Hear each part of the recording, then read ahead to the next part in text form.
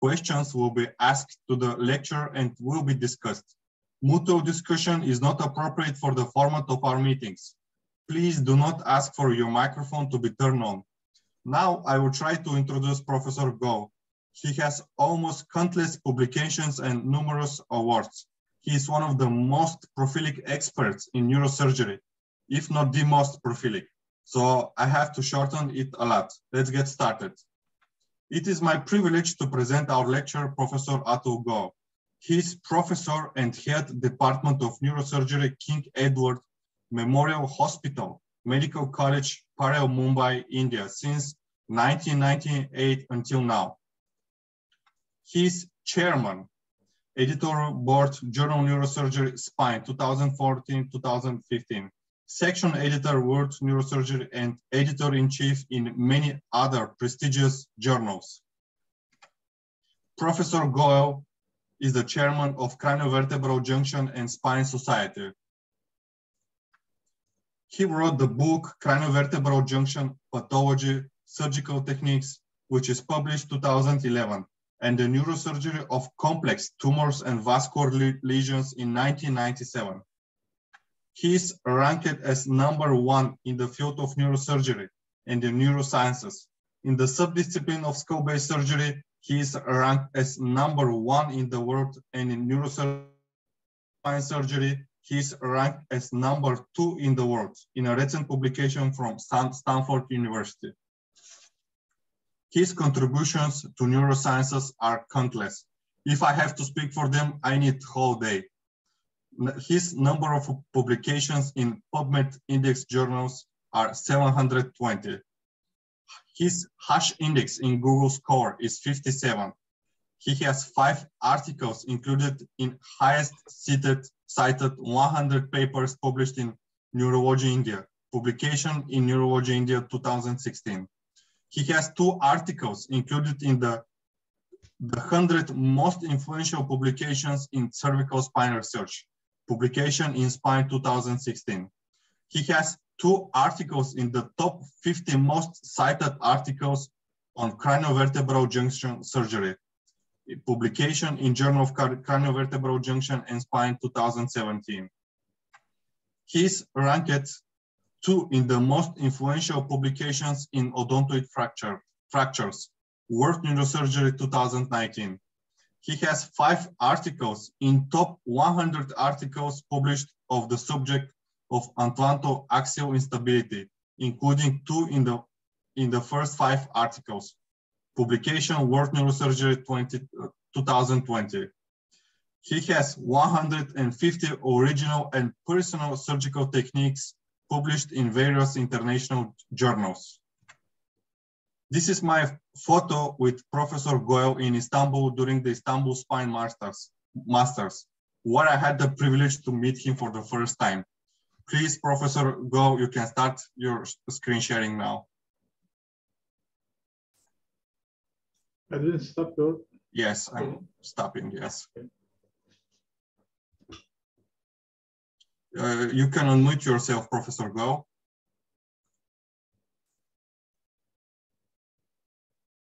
Can you see my screen? Yes, perfect.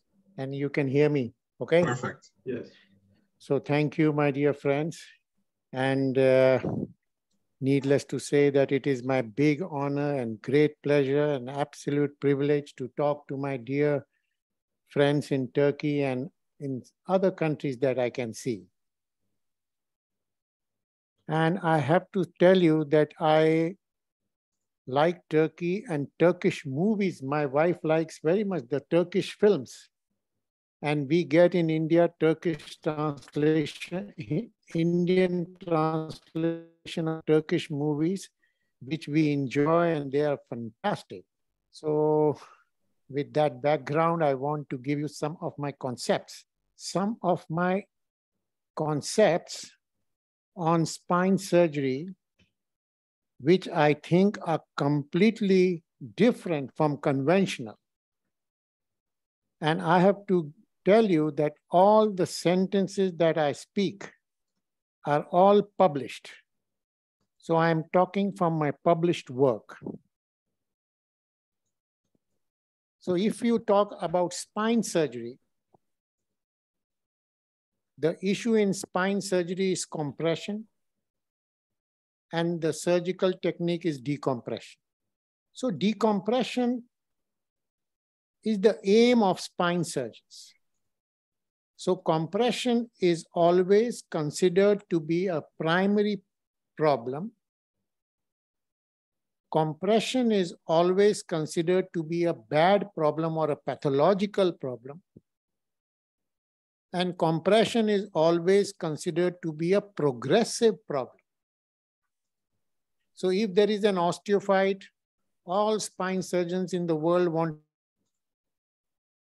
If there is a compression in the spinal canal, all over the world, they want to remove the lamina or corpectomy and things like that. So I want to take you towards a new spine surgery, and I want to take you beyond decompression. And I want my friends in Turkey and in other countries to listen to what I have to say a little bit carefully, because it is different. It is not conventional, it is different. And also I have to tell you that whatever I say is, I am absolutely convinced about it, and I have no doubt that this is the future of spine surgery.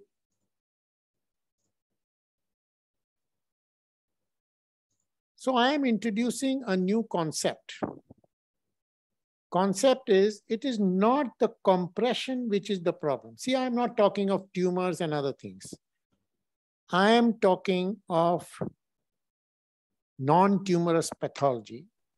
I'm saying that instability is the problem and stabilization is the treatment. This is a summary of my lecture.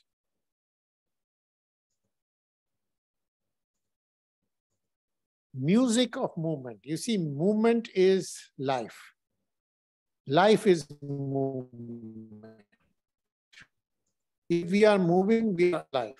When our patient comes, wakes up from anesthesia, if he starts moving, he's all right. If he does not move, he's not all right. So movements forms the basis of our life. Many of the things which I am going to talk, I have already given one lecture in Turkish society, so I am going to repeat some of these things. So please enjoy, because it is different. Now, if you see the human spine, we humans are in standing position. We stand on two legs. No other animal on the planet stands on two legs. And all our muscles are located on our back of the spine, back, on the neck and on the spine. There are no muscles in front of the spine. Very thin muscles, longus cola in front of the body. So there is nothing related to the disc or nothing, no real muscles in relationship to the vertebral bodies. All the muscles are located behind. So you remember this, this is very important.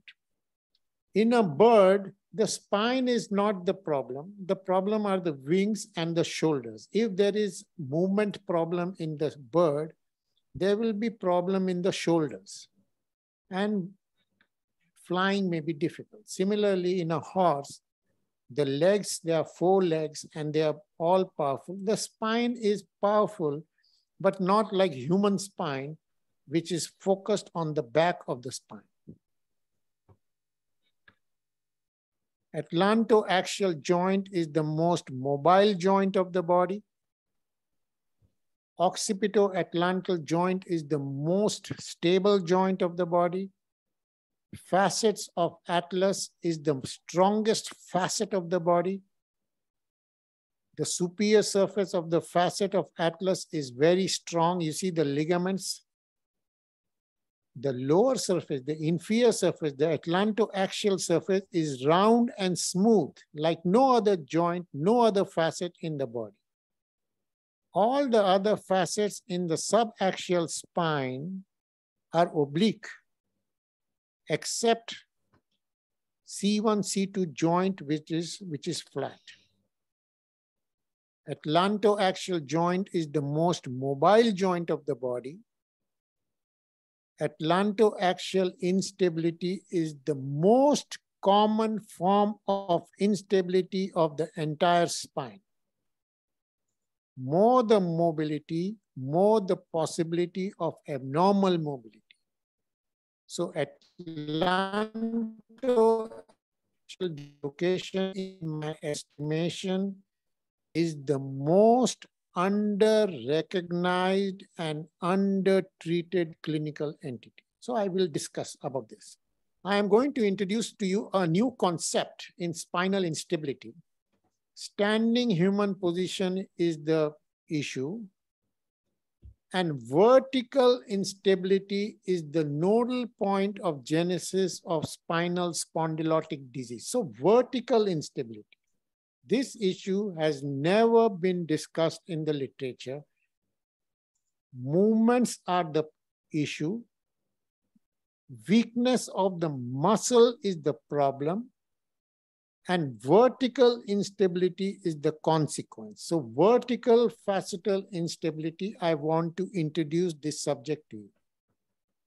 The other fantastic, revolutionary, absolutely game-changing concept I am going to introduce to you. I have already talked to Turkish society earlier, but I want to introduce to you again because it is completely revolutionary.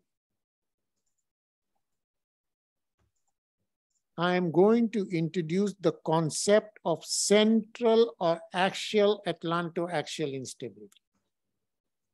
This central or axial atlantoaxial instability may not be identified on radiology.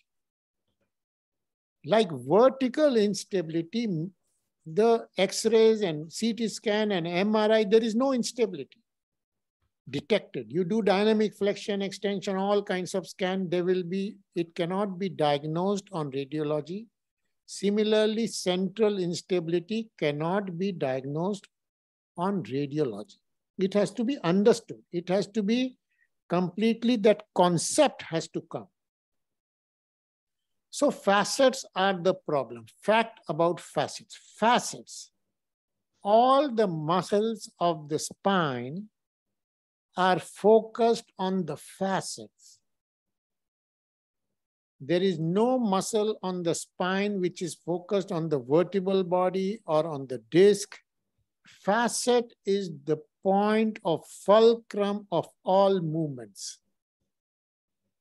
All the muscles are focused on the facets, and when the muscles become weak, the facets bear the brunt of their weakness first.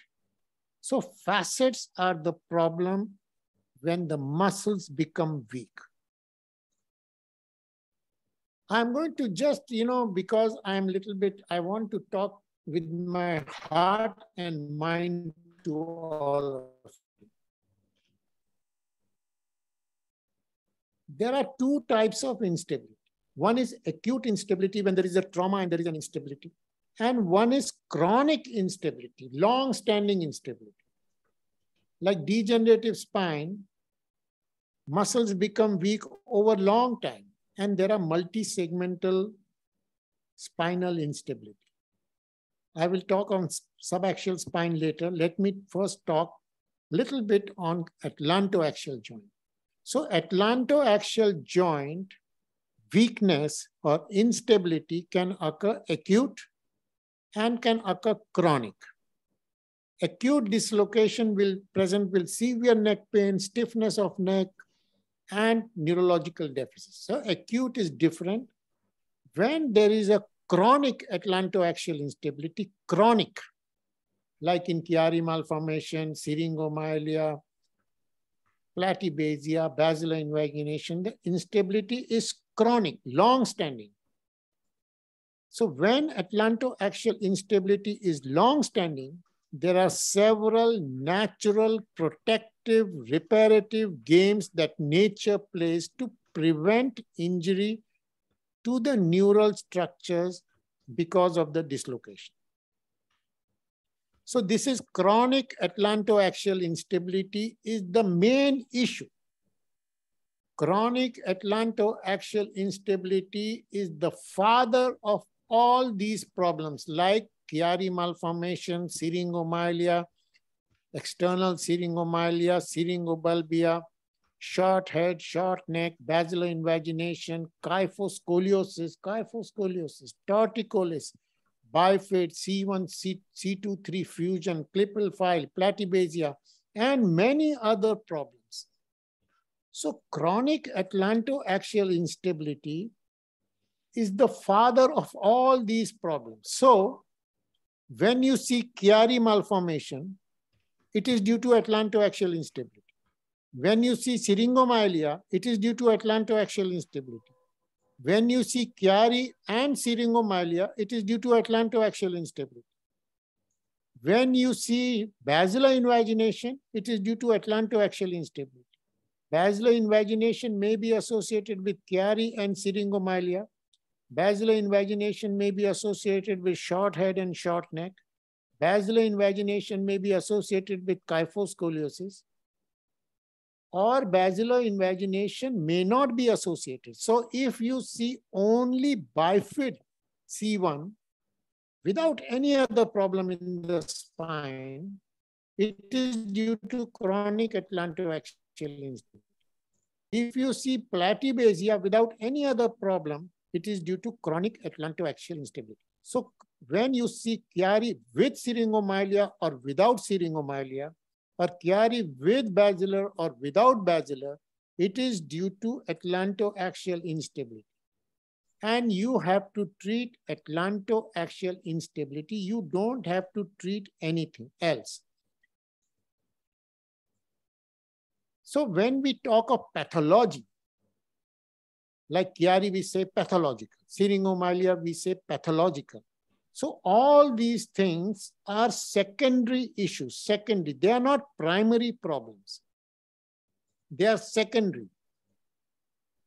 They are all protective. So you must remember all secondary things which look like pathological are naturally protective. And the third and most important thing is, if you do atlantoaxial stabilization, all these things are reversible. So compression, so just listen to my beautiful sentence, compression is always secondary. Compression is always protective. And compression is always reversible. So these three sentences.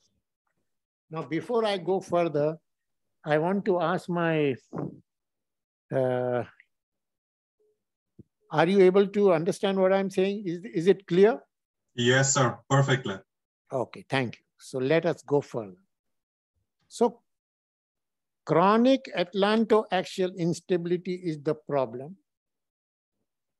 This issue is not discussed in the literature.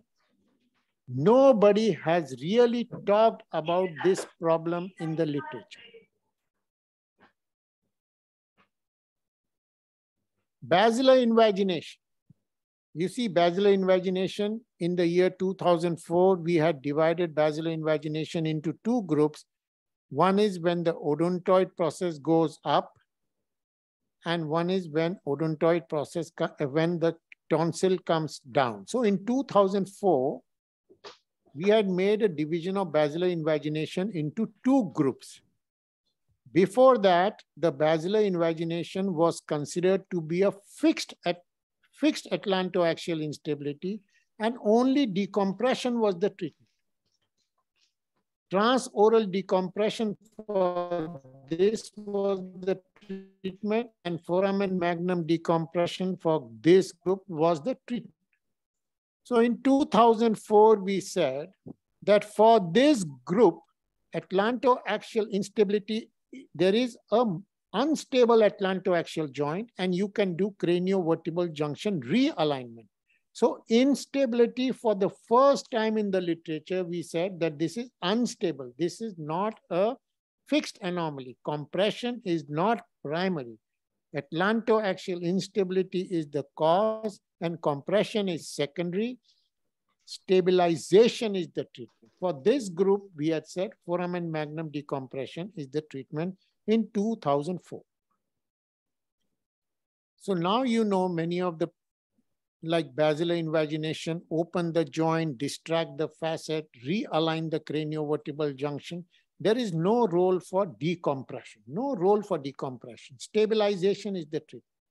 And many people who are doing craniovertebral junction in the world are trying to do realignment rather than decompression. So we have got now several hundred, maybe more than 2,000 such cases where there is basilar invagination and there is reduction and decompression. So we do not do any kind of decompression. Stabilization is the treatment. So as we progressed, we realized that basilar invagination for both the groups A and B, instability is the primary issue. Basilar invagination is a secondary issue. Basilar invagination is a protective phenomena, and basilar invagination is reversible. So stabilization is the treatment. And we said that transoral decompression is completely historical operation. This is what we said in the year 2004. In 1999, we said that basilar invagination is like lumbosacral listhesis. So we started talking about facets, So C1 over C2 listhesis causes basilar invagination. That is what we said for group A basilar invagination. So like this is the case, there is basilar invagination, there is Chiari, there is syrinx. Basilar invagination is the issue. Listhesis is the problem. Stabilization is the treatment. There is no need for decompression. So this is what we said in 1999. We said that atlantoaxial instability is primary. Basilar invagination, Chiari, syrinx are secondary phenomena. Then we introduced about 15 years ago. Now I want you to see very carefully a fantastic concept of central atlantoaxial instability. Central atlantoaxial instability.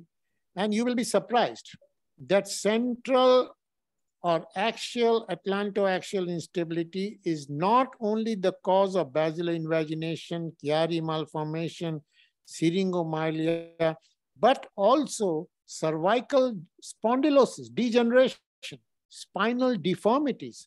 Now, I'm not sure how many of you treat OPLL, ossified posterior longitudinal ligament, which is very common in Asian countries, and I'm sure in Turkey also, ossified and Hirayama disease. So central instability may be the primary problem in all these kind of problems. So let me discuss this issue with you. Now carefully see this slide. There is atlantodental interval disturbance here. So this was the only parameter to define atlantoaxial instability. So we had said that facetal instability C1 over C2 is the problem, and this is the cause. And there is compression, listhesis is the problem, stabilization is the treatment. So this is type 1. Now carefully see this one. You see type 2. This is basilar invagination, odontoid process has gone in. There is no compression. There is no atlantodental interval disturbance, no interval disturbance. But carefully see this slide, the C1 is behind C2. So this is type 2 instability. There is no atlantodental interval disturbance. There is no compression. Decompression is not the treatment. It is harmful. It is negative treatment.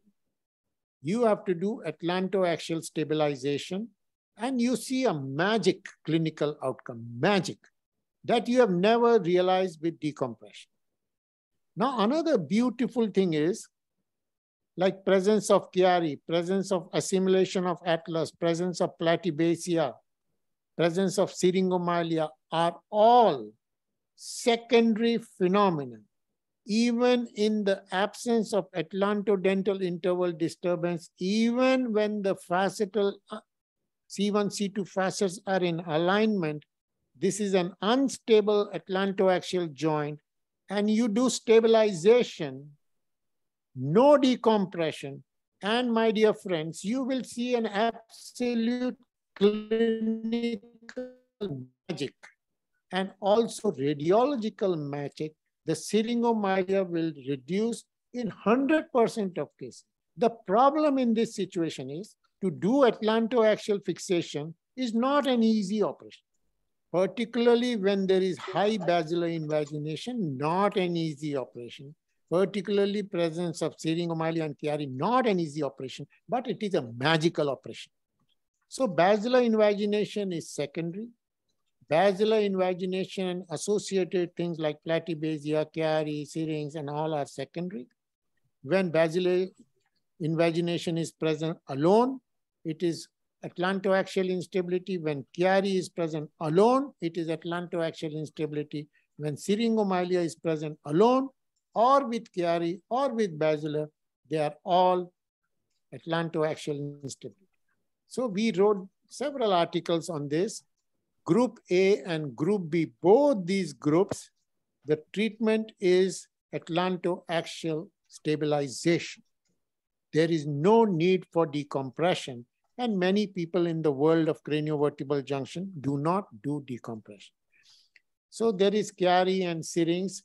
You have to see the facets, and you, even when there is no atlantodental interval disturbance, even when there is no facetal malalignment, you have to do atlantoaxial fixation, and the syrinx will reduce. This is immediate post-operative reduction. Means you do after 3 days, syrinx is reduced. You do after 1 year, in 100% patient, the syringomyelia will reduce in its dimension.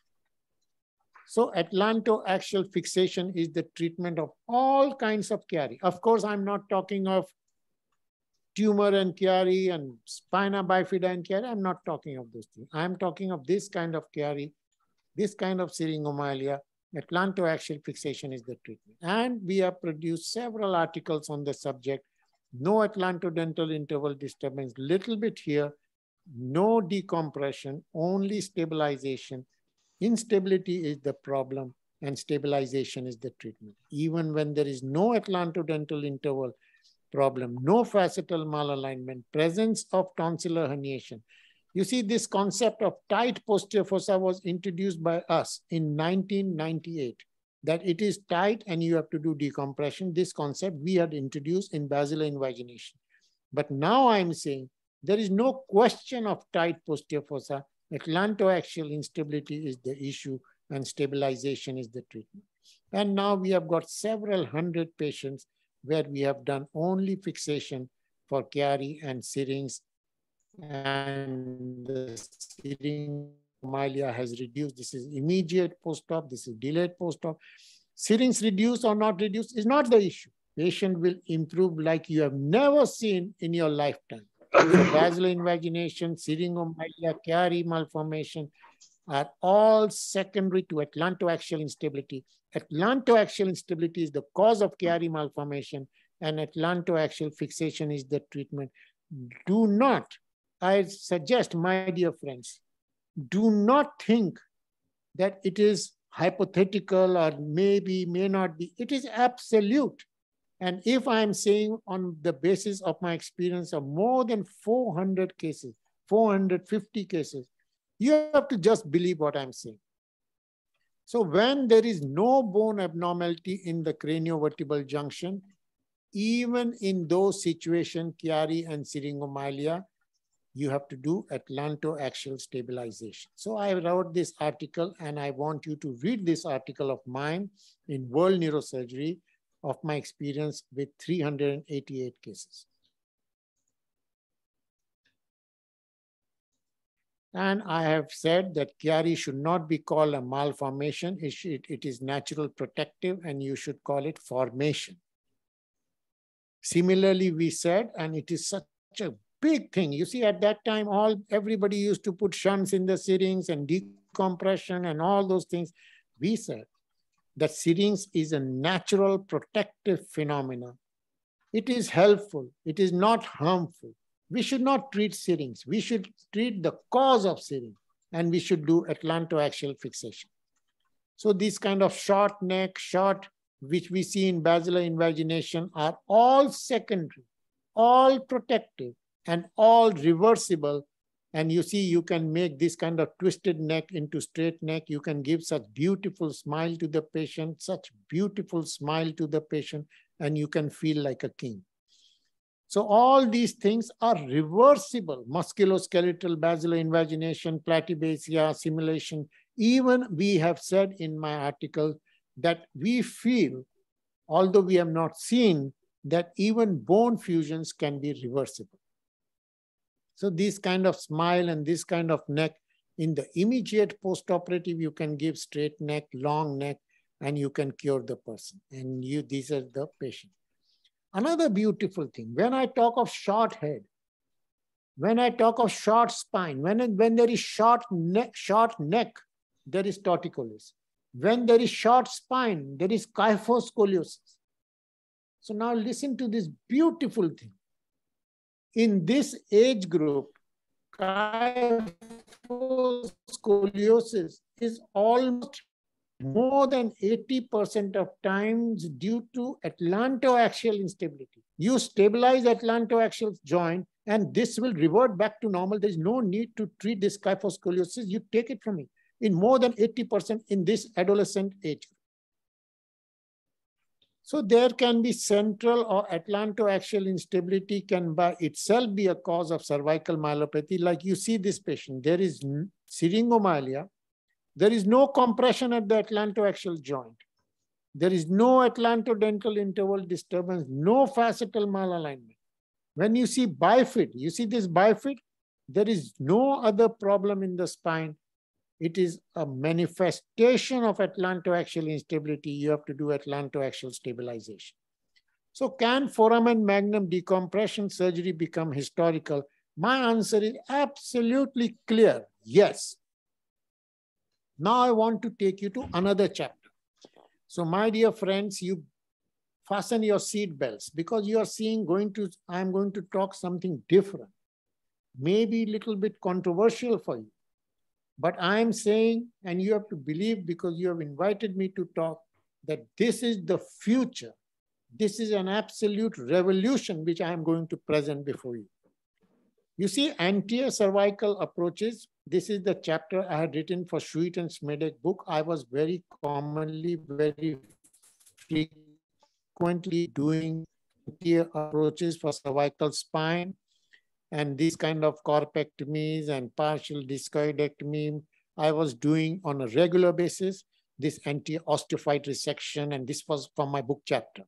Then we had introduced these kind of tricortical screws and standalone screws we had introduced, and these screws, not very popular, but about 20 years ago or 30 years ago, we had introduced these screws. Now listen to this. All the muscles of the spine are focused on the facets. Disc is not the problem. There is no muscle focused on the disc. You have to pray. Disc is God. Disc is divine. Disc is never the problem. Disc is mother. Problem is the weakness of muscles due to disuse or abuse or misuse or lack of exercise, and many people call it aging, or due to injury, So when the muscles become weak, there is problem in the facets and there can be vertical facetal instability. This is the point of genesis of degenerative disease. So first, I will talk about degenerative arthritis of craniovertebral junction. If you read the literature and if you think about yourself, whenever we talk of cervical degeneration, we talk of C5, C6, C6, 7, sometimes C4, 5, sometimes rarely C2, 3, never about C1, C2. I have to give you one statement that C1, C2 spinal degeneration is the most common and most neglected form of spinal degeneration. So this article I had written in 2010, where we talked about spinal degeneration in craniovertebral junction. Now, my dear friends, I want you to see very carefully this slide. And I will want to spend some time on this slide. You see reduction in the joint space. Can you see the reduction? Yes. Yes, sir. You see buckling of the posterior longitudinal ligament. You can see this buckling? Yes. Can you see this osteophyte formation? Yes, sir. All these things, reduction in the joint space, buckling of the posterior longitudinal ligament, osteophyte formation is due to vertical instability. They are not primary, they are secondary. You don't have to remove this ligament, or you don't have to remove this osteophyte. You don't have to increase the space. Problem is instability. You have to stabilize the joint. Problem is vertical spinal instability. This is ossification in the apical ligament. This is some osteophyte formation. This is some osteophyte formation. So there is no need for any kind of decompression. This is not primary. There is no need for decompression from front or from behind. This is secondary. This is protective, and this is reversible. So what you have to do is this is unstable and you have to stabilize. There is no role for any kind of decompression. Now this is retroodontoid pseudotumor.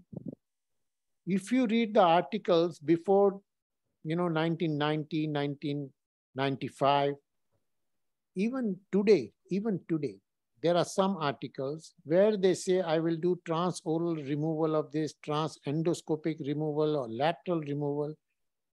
We had said for the first time in the literature that this is a secondary. This is compression. This is not primary.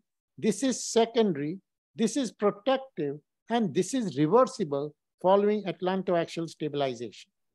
So retroodontoid pseudotumor is an evidence of craniovertebral junction instability.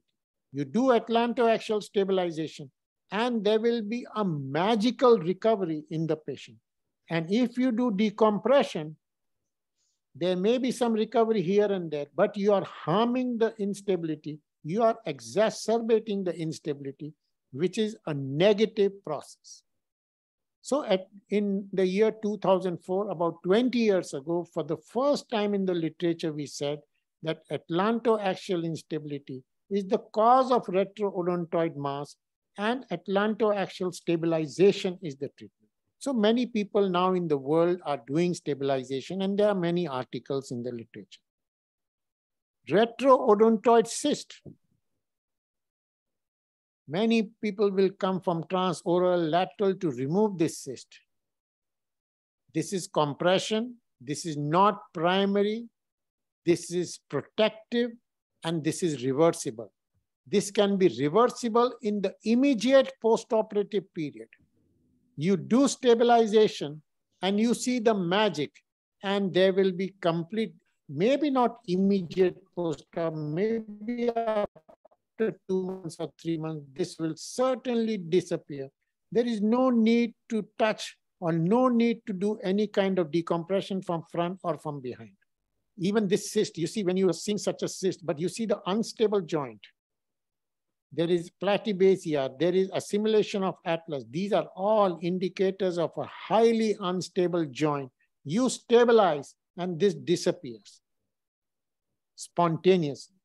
So compression, you should try to understand why this has come and what is the treatment, not just go ahead and do resection. So we have got several cases where we have done only stabilization and the cyst has disappeared. So this is a possible issue. Os odontoideum is a secondary phenomenon. Os odontoideum is a naturally protective phenomena. This I have published in World Neurosurgery. Os odontoideum is associated with this kind of pseudotumor, this kind of protective bone deformation. So you do extension, this pseudotumor goes inside and outside, and you have to do fixation. There is no need to remove this primarily. So you see there are several cases with me. And if you are interested, you must please read this article of mine, which was published in World Neurosurgery about my cases of retroodontoid pseudotumor. Even pannus, if you realize, some of you are senior, I'm sure some of you are very senior in the audience. This pannus, rheumatoid pannus, you see there was transoral surgery to remove this pannus, was very frequently done, operation transoral decompression. Now we have said that this kind of buckling of the posterior longitudinal ligament is due to vertical collapse, destruction of the facets.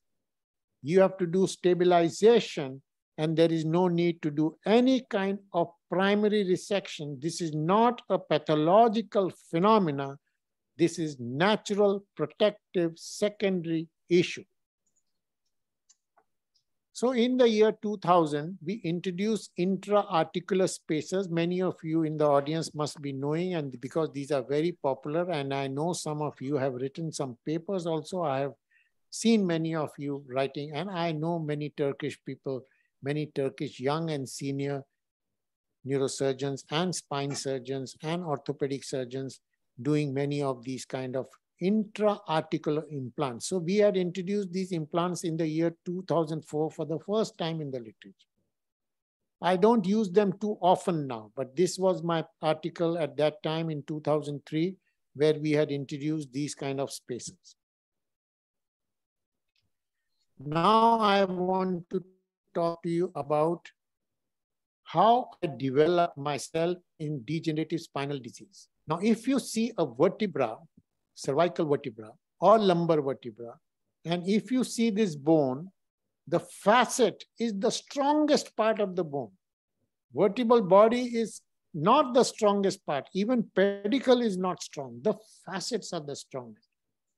There is nothing, no bone, no part of the bone which is stronger than facets.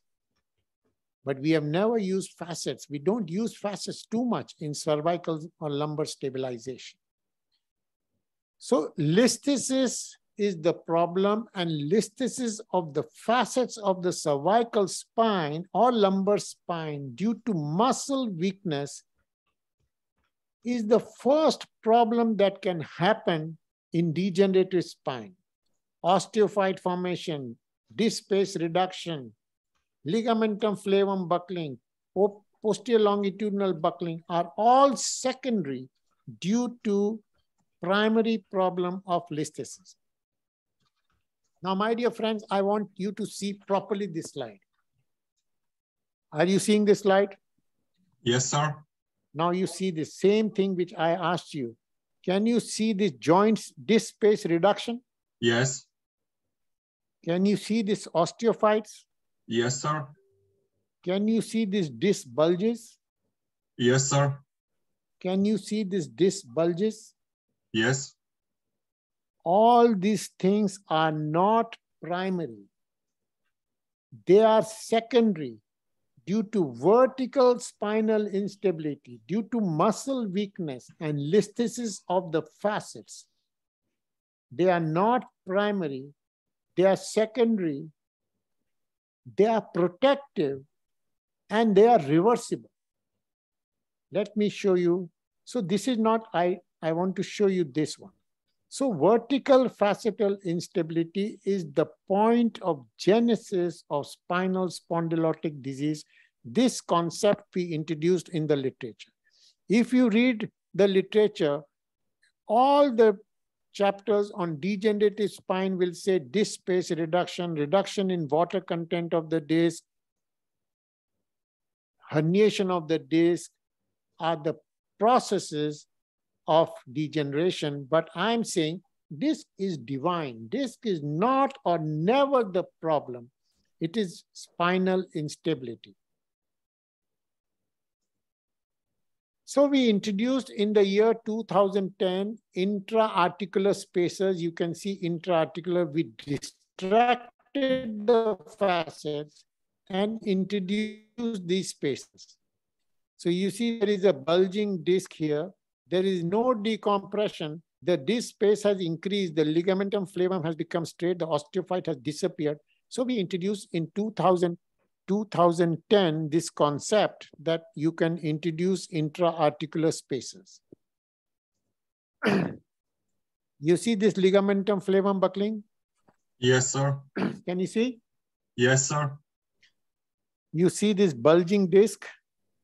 Perfectly. And so I introduced these intra-articular spacers. You see these bulging discs have gone, the ligamentum flavum have become strong, and there is no compression. And most importantly, the patient will improve dramatically that you have never seen with decompression. If you see the literature, even today, big laminectomy is the gold standard treatment for such problem. I am saying laminectomy is not the treatment. Laminectomy is harmful and negative. You see there is a disc bulge, and this is post-operative. I have introduced 2 spacers. The disc has increased in size. So you can introduce multiple spacers at multiple levels. So for the first time in the literature, we said that decompression is not the treatment, stabilization is the treatment, and arthrodesis is the treatment. So we have got several cases from that time when we used to do this operation.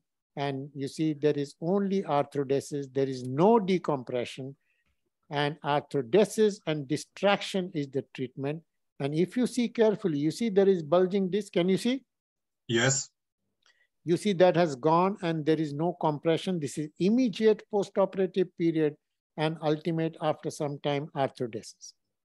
So we introduced in 2011, this was published in Journal of Neurosurgery for the first time in the literature, facetal distraction as the treatment. So this is the treatment, and we introduced a new concept of spinal degeneration. And these were my spacers. And we did several studies of anatomy and facetal anatomy. And Hassan had told me to show some videos. So let me show you a brief video on this. You see, this is the facetal articulation. Can you see that? Yes, sir. And you see how unstable it is.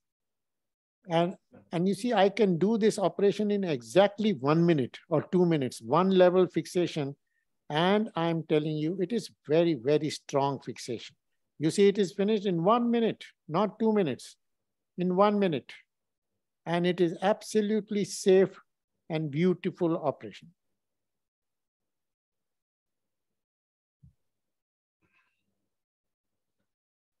So I can do multiple levels of this kind of fixation.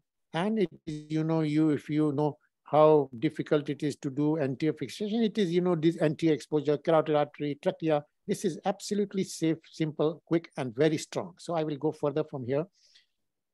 So you see here, can you see this bulging here? Can you see? We see the video. No, your video is finished now. Okay, can now we see the slide. Yes. Can you see the bulge? Yes. You see this immediate post-operative, the bulge is gone. There is multiple spacers here and there is no decompression, only spacers. At that time, we also introduced this, can you see this disc herniation? See, for this, when there is ligamentum, posterior longitudinal ligament, the whole world will come and remove the disc. There is no question. So what we did was distracted and the disc is gone in the immediate post-operative period. You see immediate post-operative reversal of disc herniation. I will show you better images after some time. So same concept. Now, can you see, my dear friend, this bulging disc? Yes. Can you see the bulging ligamentum flavum? Yes, sir. So I am saying these are not primary process. This is due to multi-segmental instability. You introduce these spacers, there is no need for decompression. So this is what we had said. And this is, I had published in Journal of Neurosurgery in the year 2013. So for multiple level lumbar canal stenosis, no decompression, only spacers. So now I go further. This was also I used to do. Now what I am doing, I want to show you. So decompression of compressed and deformed neural system has been the basis of surgical treatment for several decades.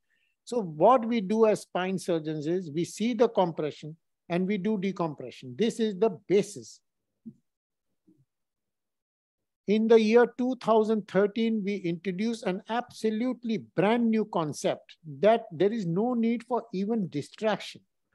You do only fixation. Instability is the problem and only fixation is the treatment. And in the year 2020, I published my series of 215 cases. You read the title. This was in World Neurosurgery.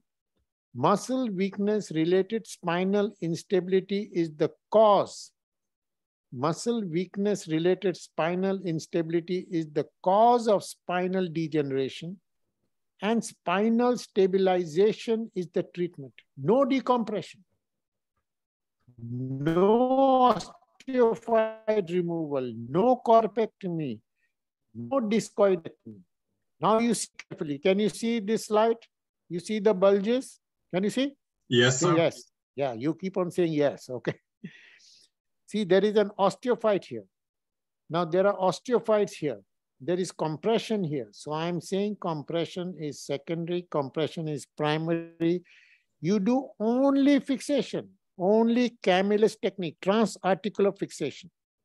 And you see after 1.5 years, you see the whole thing has become normalized. Can you see the difference? There is no, I have not touched the disc. I have not touched the osteophyte. I have not touched the ligamentum flavum. I have not touched the lamina. And the whole spinal system has reversed. Can you see?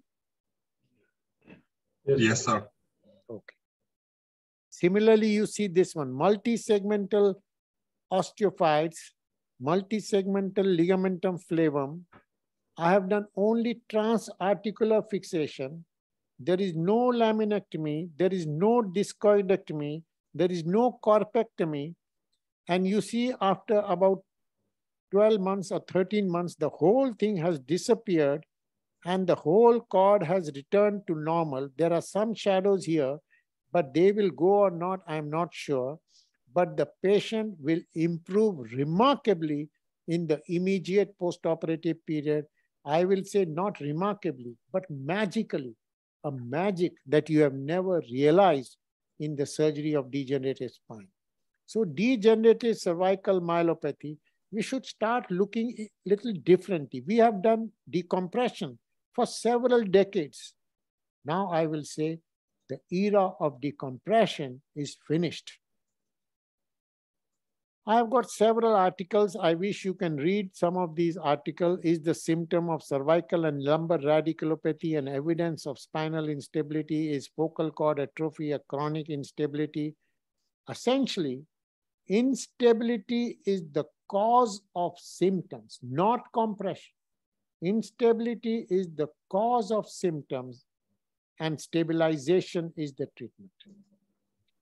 It is not neural deformation or compression, but instability is the cause of symptoms in degenerative spinal disease. So you please remember this. And I use this transarticular Camillus technique of fixation. And my feeling is these facets are the strongest. These screws are the strongest. And this kind of stabilization we can never achieve by any other kind of stabilization. I have done all kinds of stabilization, pedicular fixation, anterior fixation, midline fixation. This fixation has something unique, something magical, something out of the world. This Camillus technique is absolutely wonderful. So I want to quickly show you the video because Hassan told me to show some videos and I got it with difficulty. Some of these videos, you see, this is unstable and my associate will open and I do 5-level fixation or 4-level fixation in 10 minutes or 15 minutes. This is not, I don't think this is even an edited video. So this was exposed by my associates or my partner. Then what I'm doing is you will see. You see, this is a guide in the facet, transarticular. You see the angles, you have to see, read my article, or you can read, you see, I've introduced transarticular. This is a guide hole. And then I introduce a screw. Then this is a tap. And you imagine if I'm doing 5-level fixation or 4-level fixation in 15 minutes, how much time you will take to do anterior fixation 4 levels? You do corpectomy, decompression, and you must realize that I am doing fixation without any form of decompression. No laminectomy, no discoidectomy, no corpectomy. And I have to tell you, my dear friends, I was doing these things for several years. But believe me, this transarticular fixation has something magical. It stabilizes such beautifully, such quickly, and such powerfully. These facets give you such strong stabilization. And you see 1 level, I will show you 2 levels. This is exactly 2 minutes if you realize. And I am going for the other level. Of course, you will fix on both sides. You can put more than 1 screw. I call it double insurance screw or triple insurance screw. These are absolutely safe if you follow the angle properly. So first I made guide hole. And then I introduced, this is completely an unedited tape after the exposure. And if you wait for 10 minutes, there will be 5-level fixation on both sides. So this is a beautiful technique without any question. There is, you can use, these are 2.6 millimeter screw. About this one is 14 millimeter in length. And this creates such a solid fixation in the most solid part of the spine. This Camillus technique fixation is an underused surgical technique in the field of spine. And those who are interested in spine must do this method of fixation because this is the most beautiful method of fixation. Okay, so let me go further. Now, the next thing is, what are the indicators of spinal instability in degenerative spine? What indicates? Now you see this carefully, this slide. These are osteophytes and OPLL kind of story here. And I have done 4-level fixation. Now you will ask me, the problem is at 2 level. Why have you done 4 levels? So I have to tell you that there are many indicators of spinal instability. One is radiological indicator, one is clinical indicator, and one is intraoperative. By you touch the spinous process and you can feel the unstable spine. So intraoperative indicators. And you see after 1.5 years, the whole thing has gone. Can you see that, my friend? Yes, sir. So do you think it is magical? I have not done any corpectomy. I have not done any discoidectomy. Everything is gone. Radiological magic is one thing, but clinical magic, our patients want clinical magic. And that you have to believe me, absolute magic in the immediate postoperative period. So you see there is multi-level compression. Everything is finished. I have not done any decompression, only transarticular fixation, no decompression. No, this is radiological magic. This is, you see this multi-segmental issue. This is after some time. I have done transarticular fixation, no decompression. I used the spinous process and iliac crest bone to put here. Arthrodesis is the aim of the treatment. Now, another beautiful, I want my dear friends, please carefully listen to what I'm saying now. See, when we talk of spinal degeneration, when we talk of spinal spondylosis, we never talk of atlantoaxial instability. I have to tell you that multi-segmental spinal degeneration is almost always, now listen carefully, is almost always associated with atlantoaxial instability, which is central atlantoaxial instability. You see there is multi-segmental, can you see? Multi-segmental spinal compression, can you see? Yes, sir, perfectly. There is no compression here. You see, there is no compression. Can you see compression? There is no compression, right? Yeah, there's no compression. You see this facetal instability. Can you see facetal instability? Yes, sir. So there is vertical spinal instability in the subaxial, vertical spinal instability in the subaxial cervical spine, and there is central instability in the atlantoaxial joint. There is no atlantodental interval disturbance, but you have to include atlantoaxial and subaxial only stabilization, no decompression. And believe me, my friends, magic is the result. And also I have to tell you that if you do not include atlantoaxial joint in your fixation construct, you may get a negative surgical outcome. So when the patient comes with severe myelopathy, my feeling is atlantoaxial instability is almost always present. Can you see multisegmental compression? Yes, sir. All due to vertical instability. These are secondary, these are protective, and these are reversible. And there is no compression here. Can you see the facetal malalignment? You have to do atlantoaxial fixation, and you have to see the magic. Another beautiful thing I'm saying, even when there is no facetal malalignment, in severe myelopathy, there is atlantoaxial instability, and you have to do atlantoaxial stabilization. And I have got at least 20 patients in my own series, which may be corrected by my associate, at least 20 who had come on a stretcher and they are walking after surgery. Means not immediately, after some time. So stretcher means you are not even walking. And patients who are severely disabled, you have to do multi-segmental, include atlantoaxial joint. So because you are including multi-segments, people, I have to now tell you that we have introduced a new technique of C1, C2 stabilization without C1 inclusion by cutting the muscles of C2 and C2-3 fixation. Now you see this one, there is smile instability, doubtful instability, and there is no compression.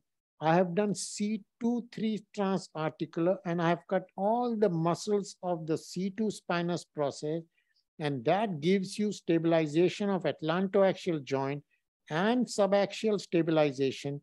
And you see the cord is back, and the patient is also back to normal. So multi-segmental, no compression. I have done C2-3 when there is no problem at C2-3, no problem at C1-2. I've done C1-2. So when to do, what to do are the issues. You have to understand the issue of stabilization. So similar concept we introduced for lumbar canal stenosis. We said, now carefully see, whole world will do decompression for lumbar degeneration. You agree with me? Lumbar canal stenosis, you would do laminectomy, yes? Yes. Whole world will do. Not only you, but the whole world will do laminectomy. Now you read the title in Neurosurgical Focus. I am analyzing the role of stabilization and futility of decompression. I'm saying decompression is not good. It is futility of decompression. So this was published in Neurosurgical Focus. These kind of multiple compressions are not primary. Stenosis is not primary. These are secondary, these are protective, these are reversible, and you have to do only stabilization by transarticular fixation. And I have got several patients which I have treated like this, where there is no decompression and only fixation. And these are very heavily published in the literature. I want you to please read these articles. Now my question before you is, and you answer my question. Do you think you need to remove the osteophytes? Yes or no? Yes, sir. You want to remove the osteophytes? Yes. Yes. So, okay. So now you see, I am saying, is it necessary to resect osteophytes in degenerative cervical spondylotic myelopathy? My answer to that question is osteophytes are secondary, osteophytes are protective, osteophytes are reversible. You do fixation, only fixation, and they disappear. There is no need to do discoidectomy, multisegmental. If you have to do discoidectomy here in this person, you will have to do C34, C45, C56, and then you have to do what in this patient I would like to do is I want to do atlantoaxial fixation, subaxial fixation. You see atlantoaxial fixation, subaxial fixation, and that, you know, I cannot show you the patients, but magic is the clinical outcome. So what happened? This is published in World Neurosurgery. I want you to read. You said yes, but now I want you to read this article. What happens to osteophytes when there is only fixation in multi-level spinal spondylosis, 12-month follow-up. So this is multi-segmental osteophytes. You see the osteophytes have disappeared, and I have not done any kind of decompression, no anterior surgery, no posterior decompression, only fixation. You see multi-segmental this thing, and there is no compression left. I have not done any laminectomy or osteophyte removal, which the whole world will do. I know it is controversial. I know it is difficult for you to accept, but please, we have to change. We don't have to follow what the whole world is doing and just go on saying, yeah. So yeah, tell me yes or no. Will you want to remove the osteophytes? Yes or no? Say yes if you are not correct. Don't worry. So is the term degenerative spinal stenosis a misnomer? I am saying yes. If there is stenosis, you want to do decompression. So I am saying stenosis is not a good term. We should use multisegmental instability. Stenosis means decompression. Instability means stabilization. Now I will give you another chapter. You see this kind of kyphotic deformity. Many people in the world will like to do kyphectomy or corpectomy for this. You will like to do corpectomy, yes or no? Yes. So you should not do. In this patient, there is atlantoaxial instability. You do only atlantoaxial stabilization, okay? Now this patient, there is a kyphus here and there is multisegmental compression. So this kyphotic deformity is secondary, is protective, is reversible. You do only stabilization. There is no need to do any kind of decompression. So this is a kyphus here. You have to identify which levels are unstable. I want you to please read my article on this subject, which was published in World Neurosurgery, where I have mentioned that deformity is always secondary. Deformity is all like kyphosis, like kyphoscoliosis, like torticollis. They are secondary. They are protective and they are reversible. And they are due to unstable spine, and stabilization is the treatment and decompression is not the treatment. So this kind of kyphotic deformity, you see this kind of osteophytes, there is no need to do all these kind of osteophyte removal and corpectomy. I have done only stabilization and a magical clinical outcome. Now I want to go to another controversial subject. And I know many of you are senior people. You have done hundreds of disc removal, hundreds, and you have used endoscope, you have done minimal invasive, you have done, all kinds of scopes for prolapsed disc. So I'm saying that prolapsed disc is an outcome of unstable spine. Instability results in prolapsed disc, or prolapsed disc results in unstable spine, and only fixation is the treatment. Like if there is an acute disc, you like to give a collar, you like to give a lumbar belt, you want to stabilize. So what we can do is only stabilize the spine without doing any kind of discoidectomy. You see, there is one level disc herniation. This is the disc herniation. I am saying disc herniation is secondary, disc herniation is protective, and disc herniation is reversible. You do only fixation. You see the disc has gone, the disc has completely disappeared, and the patient will have such remarkable symptoms that you will never get by cervical discoidectomy, which the whole world is doing. I'm not saying you don't do. I am giving you my concepts. Whether you accept it or not accept it, that is on you. And some who have controversy or some kind of confusion, I will invite them to my department, and I can show you several of these cases, and I will 100% make you do what I'm doing, 100%. So this was my article, which was published in World Neurosurgery, Facetal Fixation Arthrodesis as a treatment of cervical radiculopathy. Now I am giving you another very controversial thing, lumbar radiculopathy. And this was also published in Journal of Craniovertebral Junction and Spine. This kind of disc herniation, the whole world, without a single person, will come using endoscope or minimal invasive or microdiscectomy and remove the disc. And I was doing this kind of procedure for years. But I am now saying you do only fixation, and see after 6 months, this disc disappears and there is no decompression and no discoidectomy. And I have got several patients like this now in my series where their disc was not removed, only fixation, and not a single complication. You must read my articles on this subject. And this is very heavily published in the literature. Idiopathic lumbar scoliosis, which occurs in old age. And this patient is a very high profile person, a president of another country. He's now retired as president, but this was the president of a country who I treated. And I know Mehmet Zeleli knows about this patient.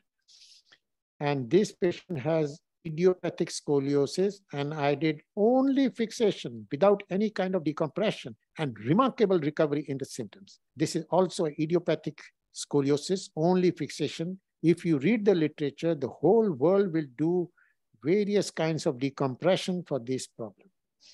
Now I give you another beautiful. Now, my dear friends, just fasten your seat belts.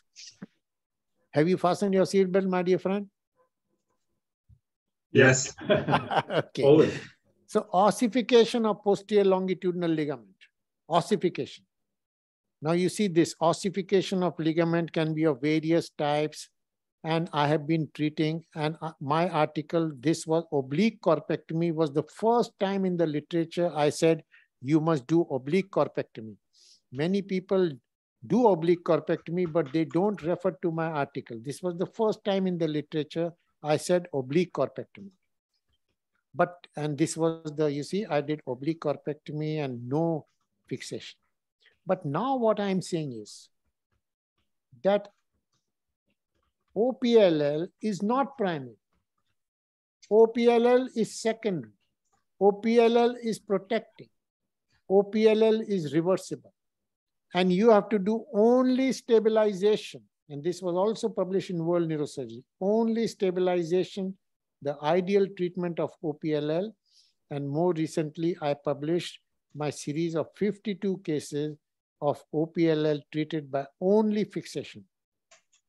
Now, this kind of OPLL, what will you do, my friend? Tell me. The compression problem. Okay.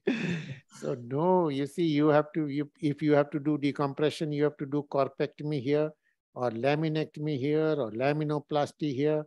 I am saying do only fixation and see the magic, a magic which you have never seen by decompression. In OPLL, atlantoaxial instability can be present in a number of cases, and that instability is a central instability. You see, there is instability here, OPLL, no decompression, atlantoaxial and subaxial stabilization. high OPLL, multi-segmental, no decompression, only stabilization. There is no compression here, but there is central instability. I have introduced atlantoaxial stabilization. You see multi-segmental OPLL, there is no decompression and only stabilization. You see here, there is multi-segmental only stabilization.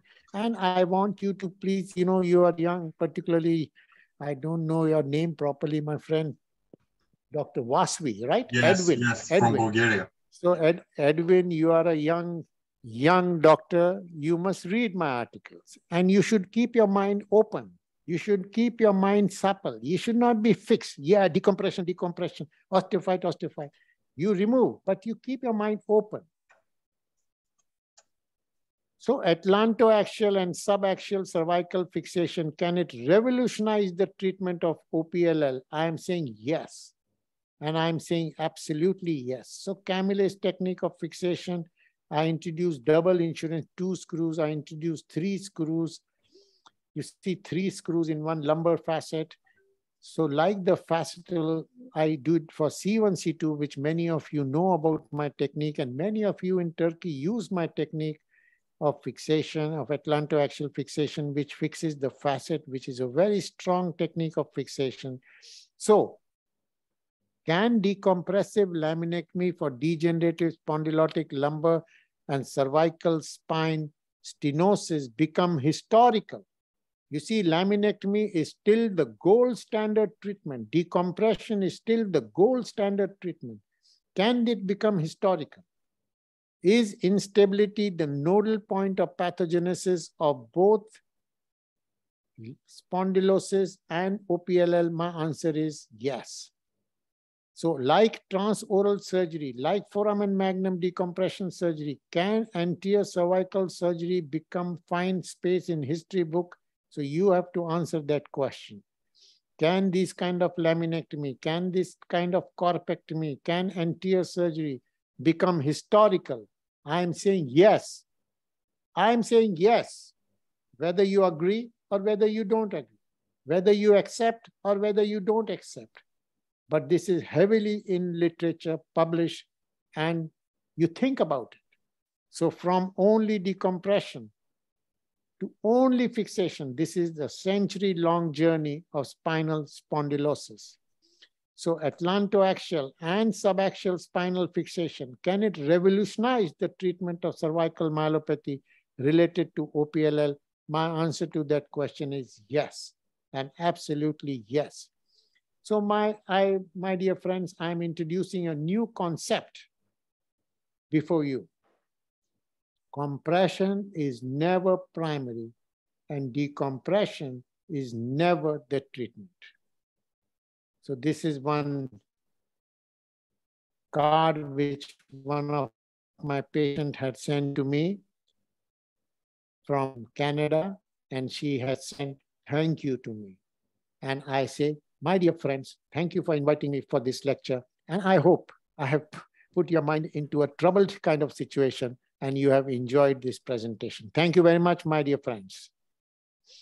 Thank you. Thank you very much, Thank you, Edwin, for giving me some nice answers during my lecture. It was honest. So I want to open for discussion. I know there will be several questions. I have no doubt there will be several questions. But before I start taking questions, before I start answering questions, I want, you see, whatever I have said is very heavily published in the topmost journals of the world. So if you have questions, you can ask me, of course. But if you have very intricate question and you are interested in this, I want you to read my articles and get that sorted out. And if you are still not having the answer, you can personally write to me and I will be happy to answer all your questions. Thank you, sir. It was really an honor to listen to you. In my eyes, you are one of the most influential neurosurgeons in the world. Thank you very much. Before starting to ask questions from the audience, I would like to ask the first question. I was going to ask question for degenerative cervical myopathy, but you gave me all the answers. So I would like to ask about one of my patients, which I operated 1 month ago. The patient had very big osteophytes in L1, L2 with foraminal stenosis. The patient was crying from radiculopathy pain. So I did the decompression. We did the T-leaf surgery, and the patient postoperatively was perfectly. She had no pain at all. So, sir, you are saying us, do not do the compression if the patient is crying from pain. Do the fixation and to wait the osteophyte to go away. Are you saying this, sir? Now listen to this. I want to answer it properly. When there is an acute disc herniation, what do you suggest to the patient? You wear a collar, right? You tell them you wear a collar or you wear a lumbar belt, even if he's, and if the patient, and the person, if he keeps the neck straight, the pain goes, you see, and many of these patients are treated conservatively. Now I am saying, when you use a collar, means you are trying to stabilize the neck. So this fixation, I have got several patients in my series who have come from all over the world with severe pain. And I have done only fixation without removing the osteophyte and without removing the disc, even large soft disc. You are talking of osteophyte. Osteophyte is a chronic process. Osteophyte is not an acute process. Soft disc is an acute process.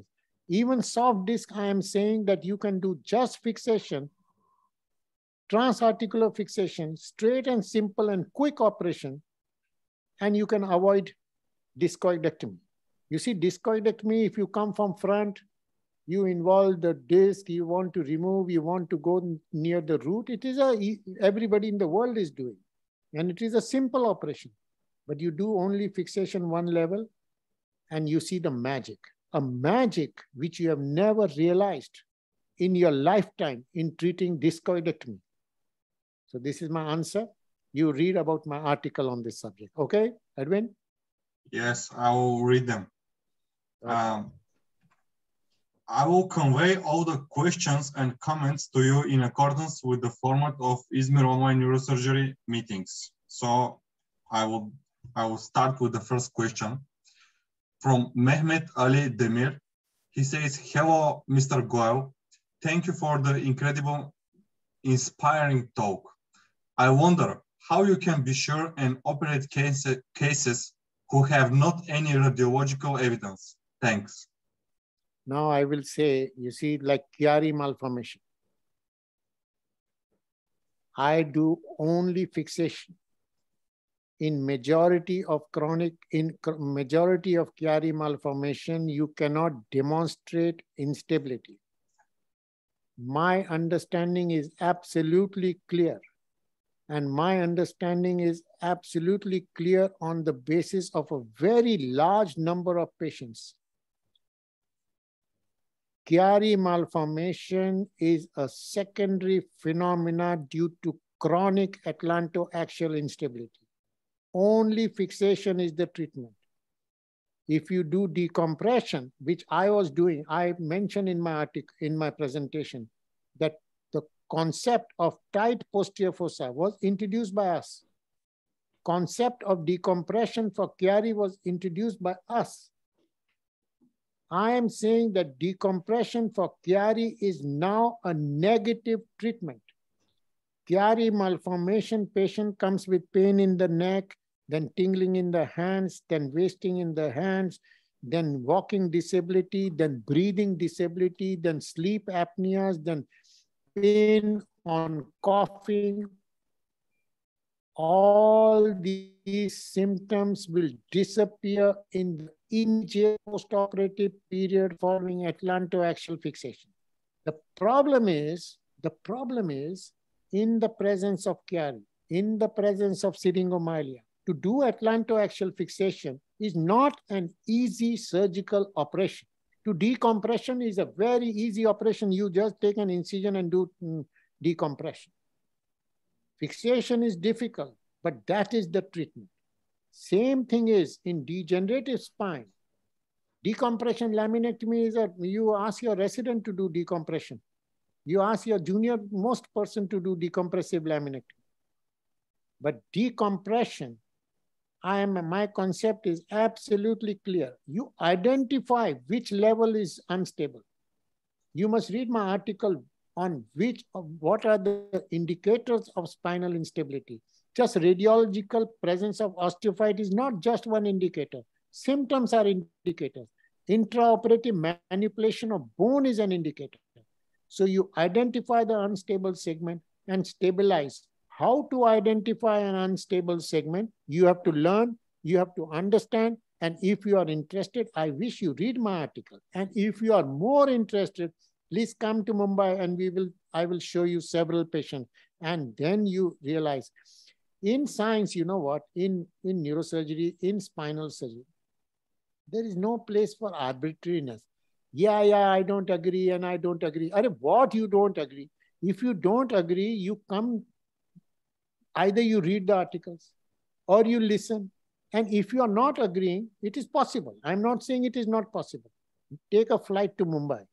I'm having 2 or 3 Turkish young boys who are coming to me next month. And, these Turkish boys, I will make them give a lecture in front of your organization. Okay, Edwin? These 2 or 3 Turkish boys are coming to me next month. And one of them is sitting in the audience. So this Turkish boy will report to you his experience when he comes back. And then you will be able to accept this concept better. Okay? Thank you, sir. Another question from Professor Uygur Er. He says, Dear Goel, thanks for the tremendous presentation. I am one of the followers of this concept. Is it suitable to decompress after stabilization is achieved? Or is it completely useless? So my answer is very honest. You see, today I must tell you, Edwin, I am giving this lecture very, happily. And,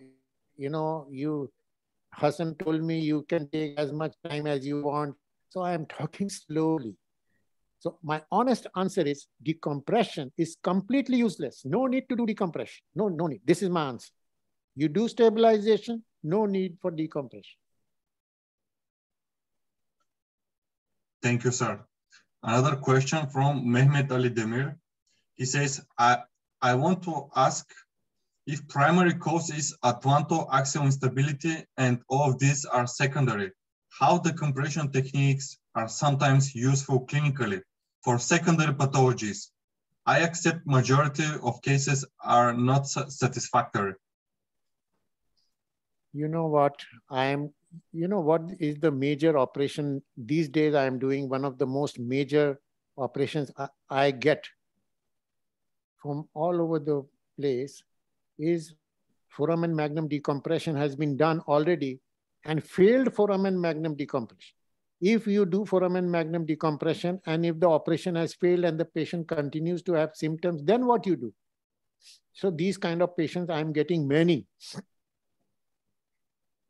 I know, this question has been asked to me by many people as to these, sometimes the results are good. So why the results are good? Like even you said to me, discoidectomy, I did, the results are good. So discoidectomy is a different issue. Foramen magnum decompression. You see, as I mentioned to you, decompression is an operation which we described. Decompression, when you take an incision in the neck and you do muscle retraction and you do put some, some blood goes here and there in the joint, my feeling is that may be stabilizing. When you do incision, the neck may be stable and the patient may be improving for some time. But my feeling is if you ask 100 patients how much you have improved following surgery, at least 60 or 70 will say that they have not have any improvement and they continue to worsen. But you know what? Over the period of time, they stabilize their neck and they don't move their neck because of the pain that they get due to incision. And sometimes there may be spontaneous fusion. That may be the outcome. But you please Don't keep this confusion in your mind. Chiari malformation is a result of atlantoaxial instability. I know one paper from Turkey I read. I think, you know, I couldn't read that name, but you could, did you write that article from Turkey? They wrote that atlantoaxial fixation, they agree and they do, from Turkey. So you can ask your, you know, I don't know who wrote that article. I don't remember his name, but from Turkey. And I have no hesitation to tell all my people who are listening to me today, atlantoaxial instability is the cause of Chiari malformation, syringomyelia, basilar invagination, bifid, C1 bifid, C2 bifid, platybasia, short neck, syringomyelia, Hirayama disease, spinal spondylosis in many of the cases, cervical OPLL in many cases. You do atlantoaxial stabilization. So first sentence, if you remember, I said in my lecture that atlantoaxial instability is the most misunderstood, undertreated clinical entity in spine. No decompression is required, only stabilization is required. Thank you, sir. There is a question from Dr. Ismail Kaya. He says, thank you for your valuable contribution to the literature. I have 2 questions, but I see 3 questions, so I will ask them one by one. First question is, do you use disk spacers, maybe he wanted to say, in patients with neurological deficits? Yes, of course. Of course, neurological symptoms and neurological deficits in radiculopathy, in myelopathy, in single level, in multiple level. You see, there can be single level disc, multi-level disc. But as I mentioned in my lecture, I was using intra-articular spacers, which I described long time ago. But nowadays, I don't use spacers too often. I use transarticular Camillus technique of fixation. Instability is the problem, stabilization is the treatment. And another question from Dr. Ismail Kaya. Do disc spacers flatten in cervical lordosis? No. You see, this question was asked to me on several occasions. Like, you introduce spacers, there can be a kyphotic deformity. They can be kyphotic. So my answer to that question is, you introduce spacers, it reverses, like basilar invagination. I describe basilar invagination. You distract, it comes back to normal. Similarly, when there is a listhesis, you make it back to normal. So it does not reduce the disc space, it increases the disc space. It increases the foraminal height. It increases the interspinous process height. So it is but as I mentioned, nowadays, I don't even use indirect decompression. I use only stabilization. Another question from Ismail Kaya. Another question by... What do you think about dynamic stabilization systems? Maybe good. I don't know about this. I don't know about dynamic stabilization, but my answer is stabilization. If you can introduce dynamic, I have actually, you know what? I will tell you, recently I published one article, which you can read in Craniovertebral Junction and Spine. I have introduced artificial C1, C2 and subaxial joints. And that is that is under my patent. And that is patented in India and also in the United States.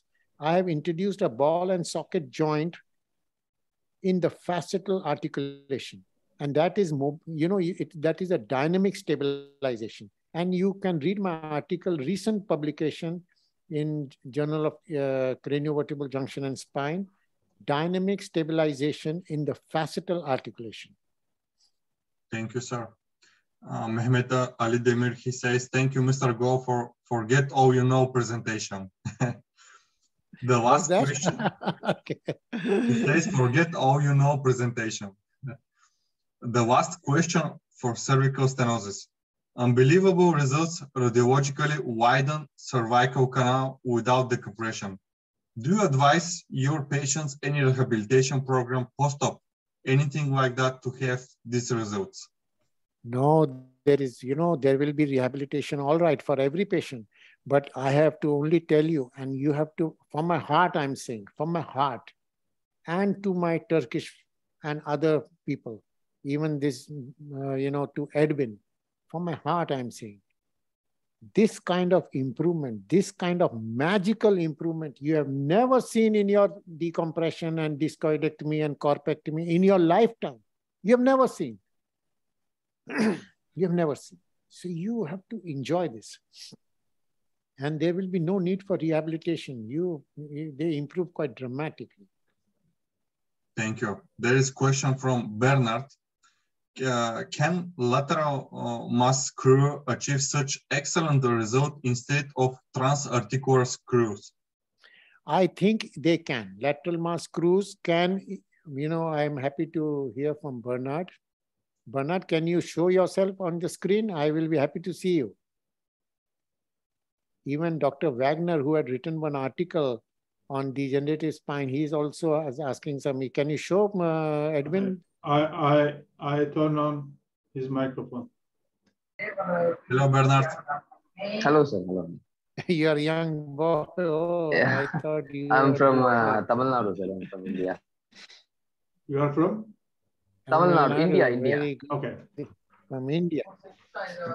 So what was your question? I didn't get your question. I was just asking whether the lateral mass screws will have the same results as that of a transarticular screws with anterior cervical disc. You see, transarticular screws and lateral mass screws are both strong. I don't like pedicular screws. You see, some cross noise is coming. Edwin, can you? Bernard, there is noise coming from. Yeah. I'll look after it. Yes. Thank you. Yeah. So there is, pedicular screws are good. Vertebral body screws are good, but nothing like facetal screws. You can use facetal screws, but transarticular screw is such a simple procedure. I think you must try transarticular. It gives beautiful fixation, and you can avoid the use of rods. When you're using transarticular, there is no need for rods. Okay. Thank you. Thank you. You can please, Hasan Sucu, Professor. Yes. Thank you, Bernard, for muting. And there is another question from Dia Yahya. He has a question which is similar to my question. How can osteophyte be reversible? Isn't it bone structure? No, it is reversible. You see, I have shown so many images. You must read my article. And I have told you, osteophytes are not primary. Osteophytes are secondary. They are protective. They are reversible. And you do this and you see the magic that is reversible. And there are several cases. So there is no question, no doubt about this. They are bony, but they are reversible. Thank you, sir. There is another question from Dia Yahya. How to decide precisely if this kyphosis is due to instability in C1, C2 articulation? See, C1, C2 articulation causes several secondary effects. Chronic instability causes several secondary features on the spine, and kyphotic torticollis are some of those features. And there are all these secondary. You see, when there is an acute injury, there is a spastic. The muscles become strong and spastic. But in chronic situation, there is a possibility of kyphotic deformity, scoliotic deformity, torticollis, and all those things. They are always, you identify C1, C2 instability, do C1, C2 stabilization. There is no need to do anything to the subaxial spine. If you want to know more details about what I do for kyphotic deformities, you must read my article, which was published in World Neurosurgery. Thank you, sir. Before going to next question, I would like to invite all participants, please add your name and university to your questions. Thank you. And country, of course. Yes, country, please.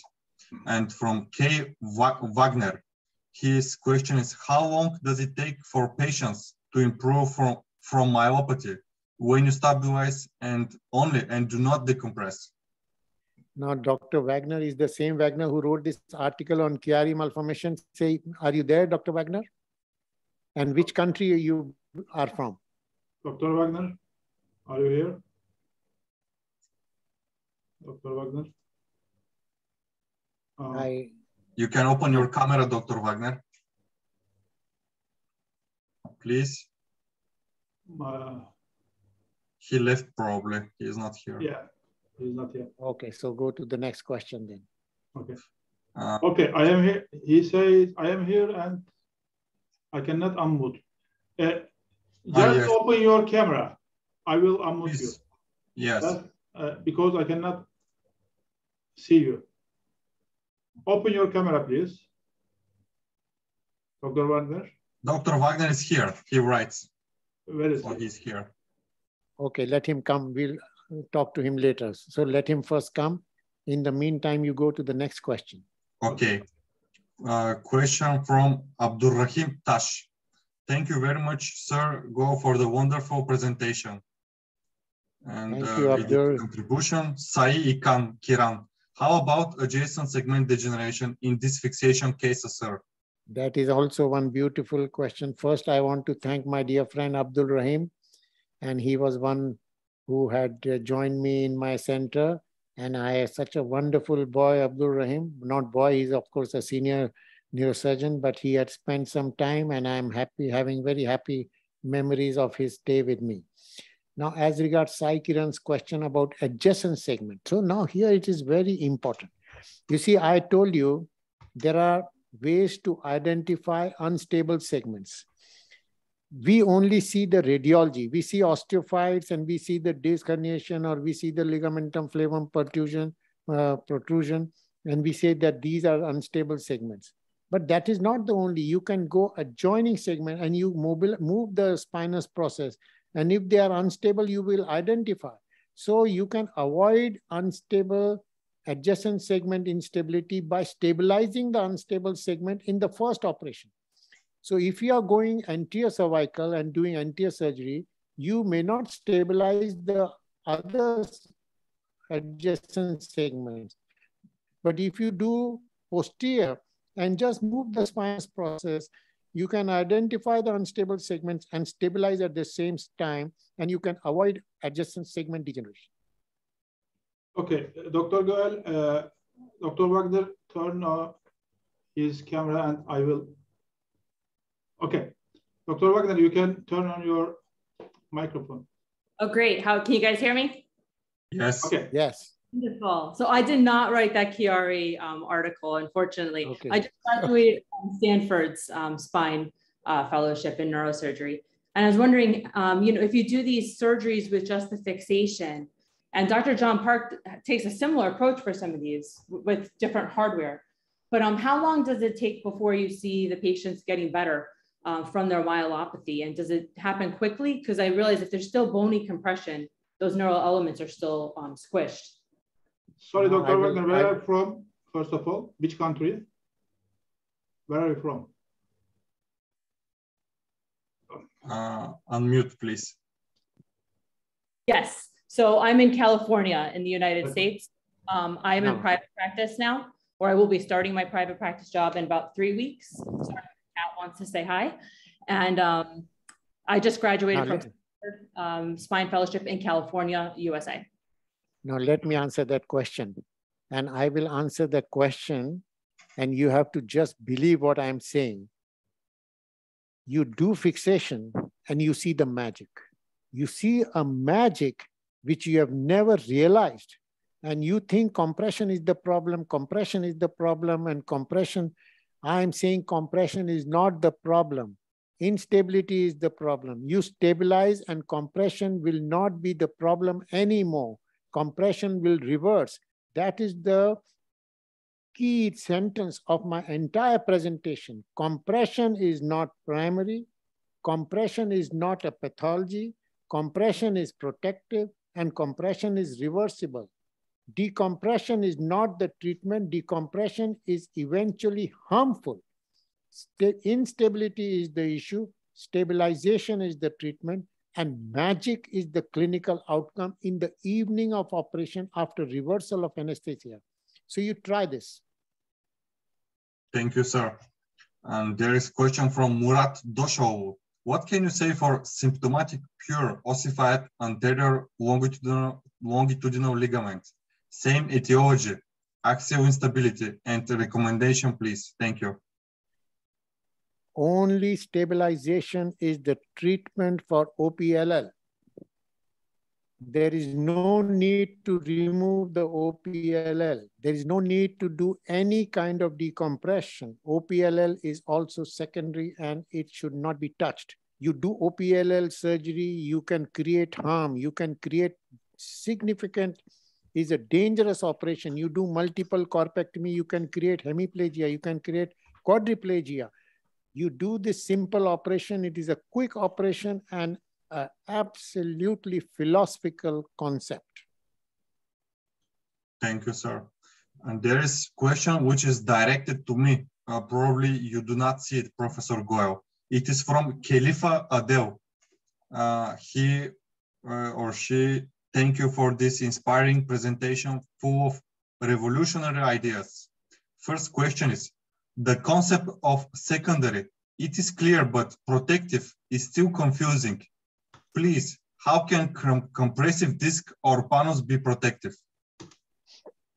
See, like I said, you know, all these sentences are all published. When I say Chiari, tonsillar herniation is protective. It is secondary, it is protective. When I say syringomyelia is secondary and it is protective. When I say basilar invagination is secondary, it is protective. When I say clipal file abnormality, platybasia are secondary and protective. You do fixation, they reverse. Similarly, when there is a disc herniation or when there is an osteophyte formation, they are indicators of chronic process.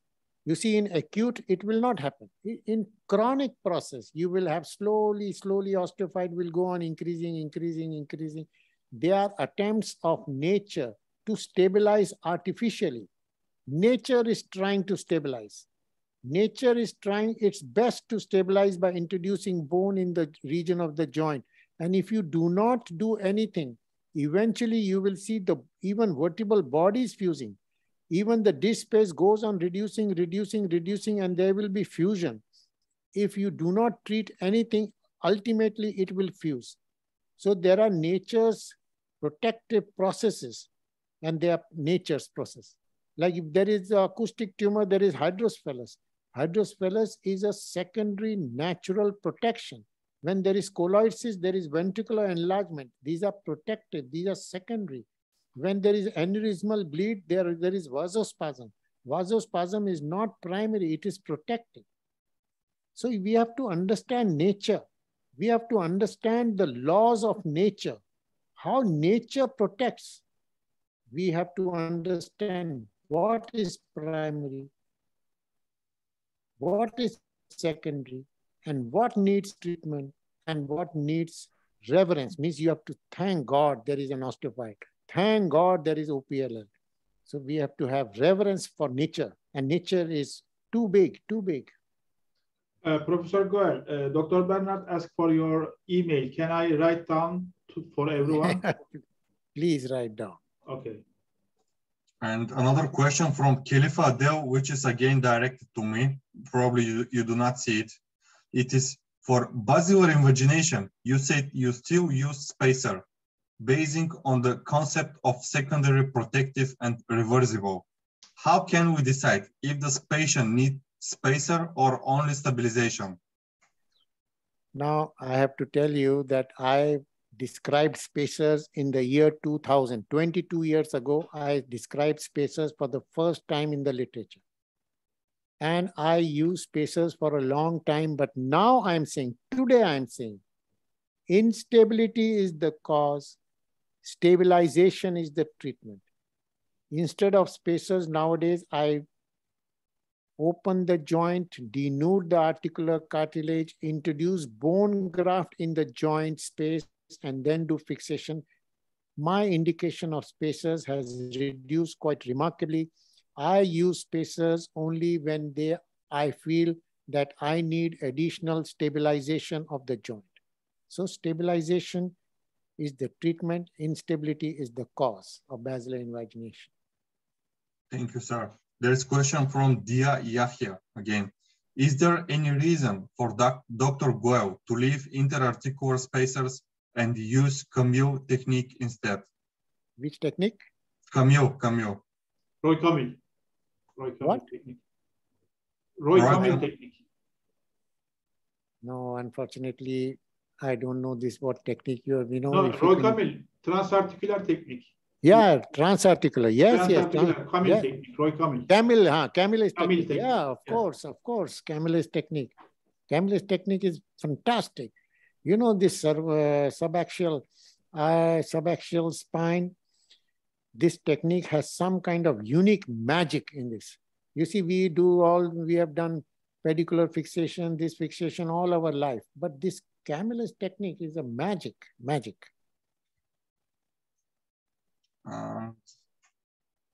There is contribution from Keep or Up. For C1, C2 instability, does addition of occipital fusion add to stability or correcting secondary pathologies? So he's asking, do we need to include occipital fusion? You do not need occipital fusion in craniovertebral junction instability. Occipital fusion is not necessary. I have to tell you that occipital screws that you put, occipital screws, were first described by me, occipital screws. I described occipital screws in 1987. About 35 years ago, I described occipital screws, first time in the literature. Now I'm saying occipital fixation, craniovertebral junction instability means atlantoaxial instability. Craniovertebral junction stabilization means atlantoaxial stabilization. Occipital fusion is rarely, occipito-atlantal instability is extremely rare, and very rarely it is required in high degree of trauma in some syndromic children. Otherwise, occipital C1 is almost never necessary. Thank you, sir. There is a comment from Erhamid Acute, which is, in my opinion, unique. He says, thank you, Mr. Goel, for this presentation, which is devastating for current literature. No, I want, you know what, I want you to think about it. I want you to, many people now in the world are doing what I'm saying. It is not that only I am saying, many people have followed it and many people write to me. And I want you to think about it and then go further. And I want not to be devastation. I want to be pushing the literature. I want to help the literature, not devastate the literature. Sorry, Edwin. There is a thanks from Catherine Wagner from California, but she wrote to me personally, by mistake, I think. She says, thank you, Dr. Goel. Great to hear from you. Dr. Catherine Wagner, California, USA. Thank you. Thank you, Dr. Wagner. And from Amar, thank you for presentation, but I want to ask, when you use transarticular fixation and when you use massa lateralis fixation in cervical myopathy? Nowadays, I always use transarticular fixation, always. I used to do lateral mass fixation. I used to do pedicular fixation. I used to do all kinds of fixation. I also, used to do midline fixation. I also used to do laminoplasty, but I have stopped all those. I like transarticular, very quick, very fast, very strong, and very effective and very safe. Thank you, sir. And from Dr. Abdur Rahim Tash, on his question is, on average, how long does it take for posterior ligament hypertrophy to regress after posterior stabilization? See, I'm still analyzing OPLL, posterior longitudinal ligament, how much time it takes. I think the osteophytes disappear much quickly. but OPLL disappears. The time of disappearance is not so. I cannot answer that question. But what happens is the posterior longitudinal ligament becomes, instead of bony, it becomes soft with the period of time. But I will give you this answer after about 2 years, Abdul Rahim. Okay? After 2 years, because my work is still going on this subject. Thank you, sir. And Taha Şükrü Korkmaz. His question is a little bit similar like my question. He says, if the patient has extruded disc herniation and has severe extremity pain, do you see a decrease in pain in the first hours after surgery when you perform stabilization instead of discectomy? Yes, not first hour. As soon as the person awakes from anesthesia, the pain is gone. As soon. And that pain will never recur if you have done a solid, beautiful fixation. Thank you. In 100% of patients, not in 10% or 80% or 90%. You do a solid fixation and pain is gone. You try it. You try it. You know what? Some people will say, no, I don't agree, I don't believe. You see, you do PLIF operation for lumbar disc, right? PLIF, that is also fixation. Yes. So you are removing the disc. You are for cervical, you do ACDF. That is also fixation, anterior cervical decompression and fixation. So instead you do only fixation and the midline is open for you, anterior neck is open for you. Suppose the patient does not improve in 2 days, you can come from front and remove the disc. You don't need to even fix because you have already fixed. I have never required fixation after decompression. Never after fixation. I have never required decompression. Never. You have to either say, I believe you, or you say, I don't believe in you. But this is all in the literature. All this is very heavily published in very big journals. So you have to read. And I have already given you an invitation for those who are really interested, may like to come and visit me and enjoy my hospitality. I know Turkish hospitality is very good. I know I have enjoyed my visits to various, cities of your country. And I know the beautiful food that I enjoy. And but I don't want to come because your food is it makes me fat. In 10 days, I become double my size. So I have to be very careful because I love your food so much. I eat too much, but I enjoy your country. I will certainly come to Izmir or to any other city you invite me. It will be my pleasure to come. I can show you around, Dr. Goel. Come to visit. Thank you. And there is contribution from Dia Yahya from Turkey. I want to thank Dr. Goel for his great talk, and I wish to join him in his clinic in the future. He is my idol, he says. Thank you very much. Thank you. And you are most welcome. From Erhamit Okutan, there is contribution and question.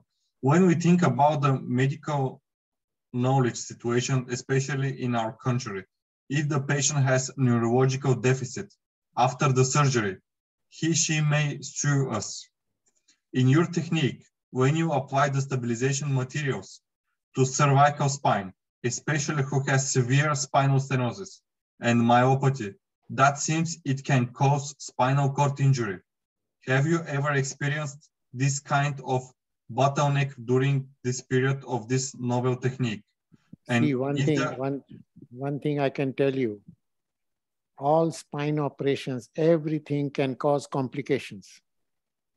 Every operation can have you remove a glioma, you can create hemiplegia. You remove a hematoma, you can create a problem. So our field, our neurosurgery and our spine surgery and our spinal surgery are difficult, dangerous operations. But when you're doing Camillus technique, transarticular, it is away from the neural structures. It is absolutely safe. You're not putting the screw anywhere near the nerve root, anywhere near the cord. And you are doing lateral fixation away from the cord. Like when you are doing C1, C2 fixation, it is away from the neural structures, fascial fixation. So this fixation is away and absolutely safe. And if you do fixation, suppose your patient does not improve. After 10 days, 15 days, you find the patient say, oh, my hand is still paining, my leg is paining, my weakness is still there. You can come and do anterior surgery. You can do midline decompression anytime. But I have told you, for last 15 years, I am doing this. I have never done decompression after my fixation. And these are all in literature. You can read my publications, which are all there in the literature. So it can happen. You know, I'm not saying nothing can happen and fixation can. How can a lateral fixation cause spinal cord injury when we have not even opened the spinal canal, when we have not even done any laminectomy, when we have not done any kind of manipulation of the cord? So lateral fixation is absolutely safe. It is very strong and it is very stable. Thank you, sir. And there is a question from Murat Doshoğlu. He says, my question was related to ossification of anterior ligament, Forestier disease, which is causing dysphagia or dysphonia, not OPLL. Thanks again, he says. See, anterior osteophytes, which can cause dysphagia and spinal cord, they are also evidences of unstable spine. You go and remove the, osteophyte, which is going into the esophagus. You can damage the esophagus. My answer is very straightforward. You do fixation and see the magic. You see the result. You may not need to remove that osteophyte because you come and remove the osteophyte in, which is embedding into the esophagus. You can damage and you can create severe problem. If you read the literature, anterior fixation, anterior corpectomy, anterior decompression, 2-level, 3-level, you read the topmost literature. There are at least 20% complication rate, 20%, 15%, 30%. And I don't want to name that article written by the topmost spine surgeon, 35% complication rate after 3 or 4 level anterior surgery. I am saying there is zero complication. So whether I am saying wrong, that is a possibility. But I am saying that this lateral fixation, there is no question of any, you see, it is such lateral, it is such safe, and it is absolutely fantastic. You try this. Don't be hesitant in trying. This is my recommendation to you. Thank you, sir. And Amar has another question. Thank you for this presentation, but I want to ask, when you use transarticular fixation and when do you use massa lateralis fixation in cervical myopathy? I think that Professor Goel said that he's using only transarticular fixation. Yes. Yes. Okay. And Lau Rehman, he says, dear sir, Atul Goel, please, I need your cell, not email. If Professor Goel wants, maybe you can email him.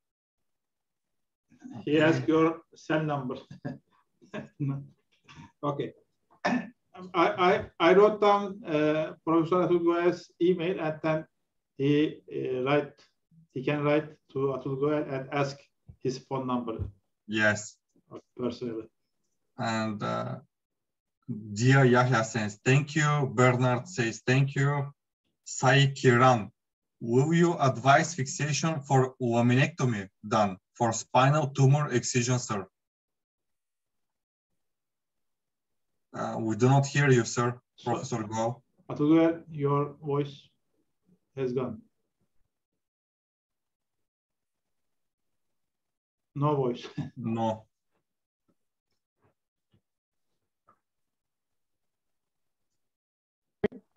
No? No, now we hear. Okay. Hello? Yes, we hear, sir. Perfect. So laminectomy and tumor, you see, tumor is a, when you do laminectomy only, I don't think there is fixation necessary. But if you do a wide laminectomy, you are affecting the facets, because I have said that facets are very important. And if you are disrupting the facets, you might make the spine unstable, and then there can be a chronic instability, and then can be chronic deformity. It is better to stabilize the segments. This is my answer. Thank you, sir.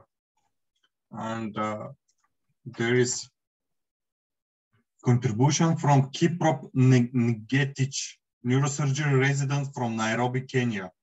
Thank you for insightful presentation and question well answered on occipital cervical fusion. There is contribution from Bernard. It was mind-boggling to listen to you, Professor Goel. Thank you for the fantastic lecture. Thank you very much for listening, and thank you, everybody. And I hope you enjoyed it. There is one more question, Atul Goel. One more question, yes, from Volkan. Thank you very much, sir, for such a legendary presentation. I was wondering when or how did you realize that atlantoaxial instability is the main cause of many secondary protective conditions, just because it's the most mobile segment? Yes, you are correct, Volkan. It is most mobile. You see, when there is more mobility, there is a potential for more instability.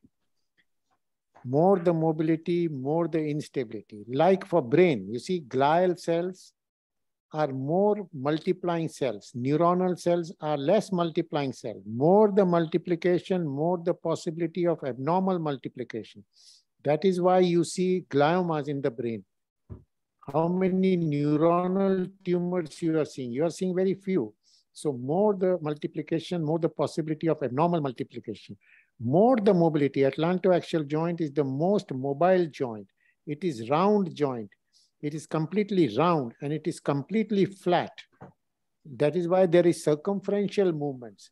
And when there are circumferential movements, there is a possibility of circumferential instability. Nobody in the world has ever talked about circumferential instability. Central instability is the issue. And central instability leads to so many pathological things which nobody has ever treated. So there is a possibility to give magic, to give a beautiful outcome to our patient if you realize this concept. Welcome. Thank you, sir. There is one more contribution from Muhammad Adnan. He says, thank you so much, sir. Thank you, Muhammad. Thank you. I see that questions has ended, and I will give now the word to our professor. There is one more contribution from Siddharth Gautam. Thank you, sir, for giving to the point scientific basis to the surgical procedures. Thank you, Siddharth, for watching. Volkan is saying thank you so much, sir.